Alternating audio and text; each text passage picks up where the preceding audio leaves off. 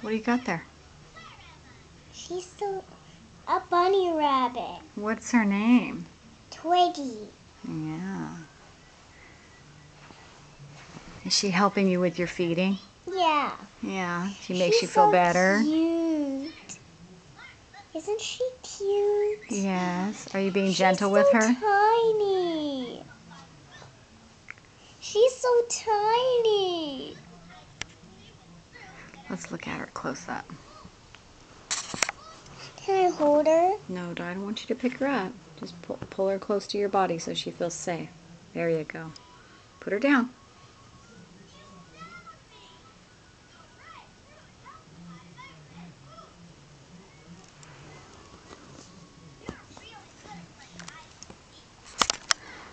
Did you get a picture? I'm videotaping her. She's a cute little bunny. Mm-hmm. Is she a baby? Yeah, she's a baby girl.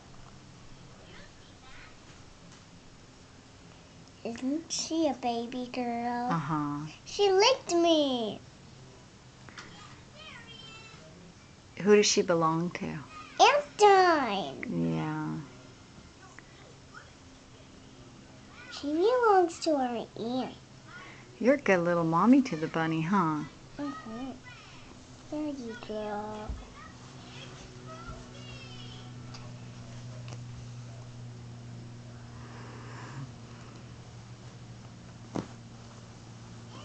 She almost scratched me. Oh, put the blanket on your leg so she won't do that. There you go. There you go.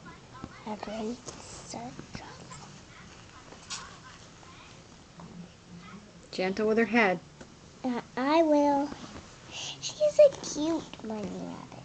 Look up, look down. Don't move her head around like I'm that, Lily. teaching her to look up and look down. Yes, but what I tell you about her head,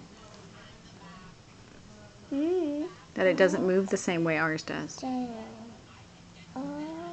Lily, do you want me to take the bunny away? No. And be I gentle. heard her choking. Oh. Yeah, you would hurt her if you try to move her head around like that.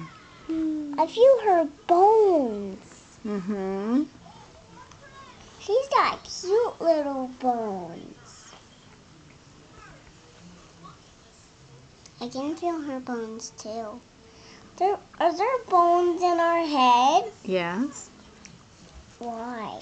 The bones in our head are To protect your our brain. No, those aren't Hello? bones, Katie. Those are. Hello? That's your skull. It protects your brain. Sometimes inside there is called your brain. What is your brain for, Katie? Thinking remembering what I was gonna do. Oh, and what else? There are Thinking. whiskers on her head. Thinking what I'm gonna do.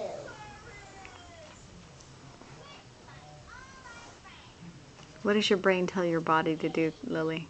To puzzles. Oh. All right, bye-bye. Bye-bye.